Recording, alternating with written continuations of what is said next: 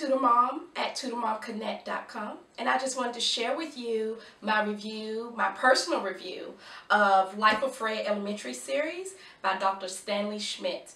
Now, I have been using the Life of Fred series for about 4 to 5 years now, and I use it with my son Israel, who is now, I used it with my son Israel, who is now 9th grade this year. So I thought it would be a neat thing to just give a review about it because it's such a popular math curriculum. Now, one thing that I like about it, that it is a classical book. And when I mean classical, it's in novel form.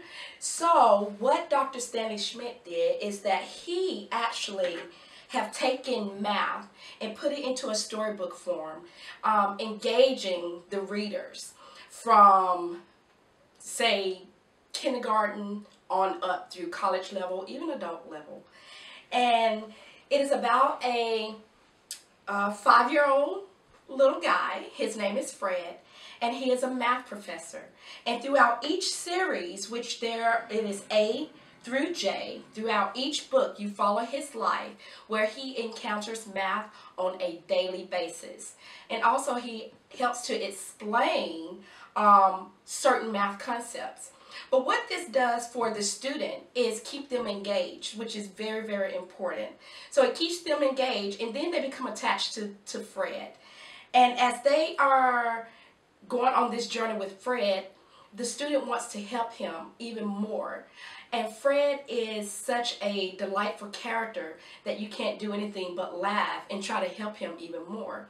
So, for instance, this is Life of Fred Apples, which is the first book. So each book in the series is alphabetical order. So you have apples, butterflies, cats, dogs, Edgewood, farming, goldfish, honey, ice cream, and jelly bean. And so the very first book seems very simple, but you're going to learn more in this book than you would in any other math curriculum. And what I like about it too is that it's not just about the math. There are other things that you can pull out of here, out of the Life of Fred books, that you can make it a complete curriculum. But I will do that in another review session.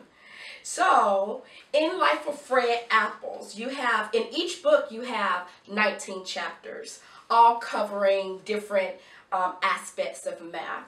And what I like about what Dr. Stanley Schmidt did is that he isn't starting so much with what you would think we would start with as far as where a child should be in math. He starts with something basic. So like in this first chapter, it is 5 plus 2 equals 7. And all throughout this book, it's going to be 5 plus 2 equals 7. And what kinds of things give you 7. But don't let that deter you. If you have a very highly advanced student, they may get a little bit bored with it. But if you can get them engaged in the reading only, the math part will come. And as each book progresses, they learn even more. So, in chapter 1, it's early in the morning, 5 o'clock, Fred's dog Kingy. 5 plus 2 equals 7. 4 plus 3 equals 7. 6 plus 1 equals 7. What can you do to give 7? So even though my son, when he started these books, he was about, I'm going to say he was about 10 years old. The regular traditional math was not working for him. I have 3 other children who did SATs in math just fine, and I love SATs in math. But it was not working for my youngest one, and I had to find something that was outside of the box. Fred gives you outside of the box. I believe the only downfall to Fred is that the parents believe that it's not enough math. So what do we constitute as enough math?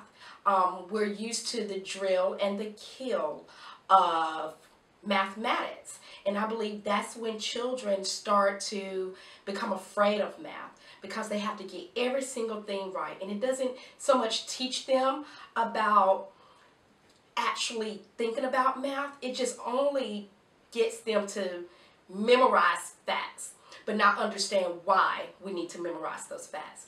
So, the elementary series, of course, you can go to lifeoffred.com and order these. They're very, very reasonable. It is $19 a book. I think that is excellent. One thing I did do, I didn't purchase the whole curriculum all at once because I wanted to make sure it was a good fit. And once I figured out, yes, this is a good fit, I just started ordering them as I needed them, which made the price a little bit easier to afford. Now, Fred is non-consumable, hardback. The resale value of it is going to be almost 100%. And you get to pass these down on to the other children that you may have and even their children. So Life of Fred is thumbs up for me. I hope I gave you enough information. If you have any questions, just leave a comment. Thank you. Bye-bye.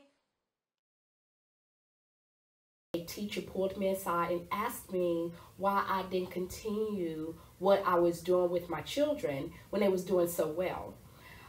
That was one of those defining moments of, oh, there's more.